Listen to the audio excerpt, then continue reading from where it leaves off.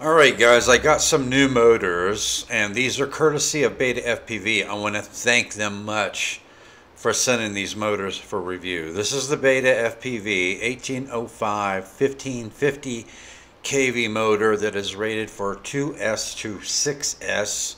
It does come in two different kVs. There's the 1550 kV and there is a 2550 kV. And they sent me an entire 4-pack. And it comes with 16 M2 prop mount screws. Let me see, and the prop mount and motor mount screws. So it takes M2s to mount the motor and M2s to mount the prop, and there are 16 of them in there with the 4 motors. And you've heard me go on and on and on about the BetaFPV 2004 3000 kV motors that I reviewed a while back.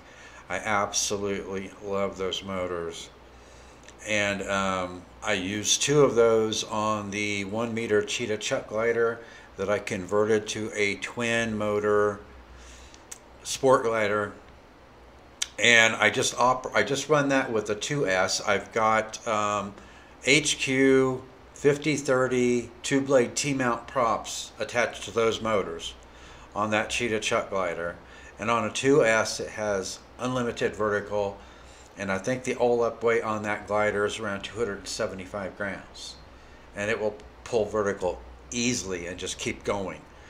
I also have one of the 2004 3000 kV motors installed on my Zeta Z84 race wing, and on 4S with the exact same prop, the HQ 5030 2-blade prop, it has unlimited vertical. It will actually accelerate vertically. Both those aircraft will actually accelerate vertically on, with a twin motor on 2S and on the Z84 wing on a 4S. Now this is rated for a 6S. Now the largest LiPo I have is a 4S, so that's what I will be testing it with. So I wanted to go over the spec. I'll go over the specs with you on this motor. It's very inexpensive for the quality of motor you get. I think that there are premium motors at a budget price. A single motor, this as a single motor, you can buy it as a single or you can buy it as a 4-pack. But as a single motor, it's $10.99. If you buy a 4-pack, the 4-pack is $41.99, which comes out to, I think, $10.50 or $10.49 a motor. So buying a 4-pack, you save about $2 for the 4 motors as opposed to buying them separately. So if you wanted to put these on a quadcopter, but let me give you some of the specs here. So it's actually the 2550 kV version of this motor is designed for 2S to 4S. The 1550 kV, which is what I have, is designed for 2S to 6S. The motors weigh 16.1 grams, and they are, let me see, the recommended prop is a Gemfan 5125 3-blade prop. So this motor is not going to have any problem spinning that HQ 2-blade 5030 prop if its recommended prop is a 5125 3-blade prop. And I might have one of those. I'll have to check, but I haven't decided yet what plane I'm going to put one on to begin with for flight testing.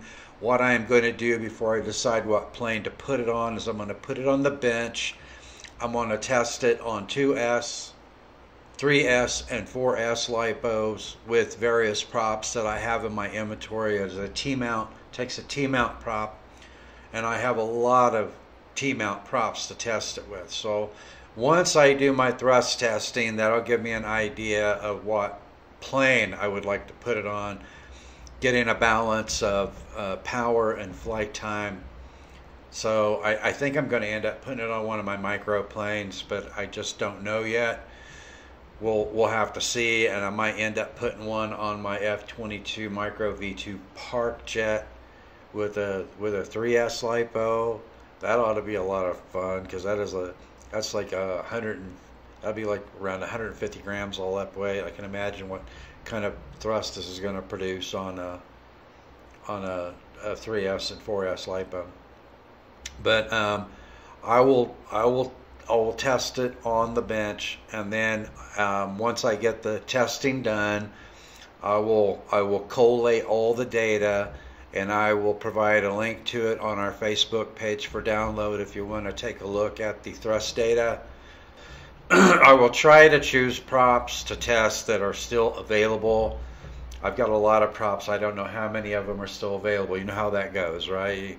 They come out with a prop, and then 6 months later you can't get it anymore. So I will try to do my testing with as many props as I can that are still available for you to purchase today. But 16.1 grams. It's a T-mount motor. It does have 4 mount holes. I like that, and just in case I ever manage to tear up one of the threads on one of the mount holes, I can just rotate 90 degrees and use the other two. And the lead, the ESC lead for the motor is 100 millimeters in length. It doesn't come with any connectors. These are basically designed to be soldered onto a flight controller board for a quadcopter. So I will be attaching 2mm bullets to it, I think is what I'm going to use. I don't think that I'll be putting anything on it that's going to pull more than probably 30 amps per motor. So I think that's going to give me plenty of thrust, let's put it that way. It says that the cables are 24 AWG gauge wires that are on it. So I'll have links. I will have links in the show notes to the single and the 4-pack of the 1805 1550 kV, which, like I said, is rated for 2S-6S. I will have links to the single and 4-pack of the 2550 kV version of this. I will also have links to the BetaFPV 2004 3000 kV motors in a single and a 4-pack. And I can't say enough about these motors. And those 2004 motors are absolutely fantastic, and I'm sure these 1805 1550 kV and 2550 kV motors are going to be absolutely fantastic as well. So if you've never tried one of the BetaFPV motors, try one out. And they're absolutely very high quality motors. And I've been running, I think, 4S on the 2004 3000 kV motors, I think almost, exclusively on that Z84, and I've got a lot of flights on it. Tons and tons of power from these motors.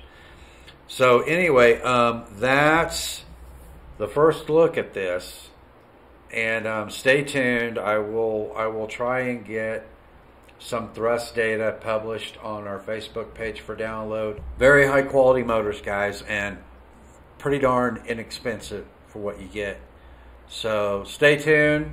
I'll be publishing the data, then I'll be putting it in an aircraft or two, and then we'll take them out and we'll test them in flight. Thanks for watching, and I will see you in the air.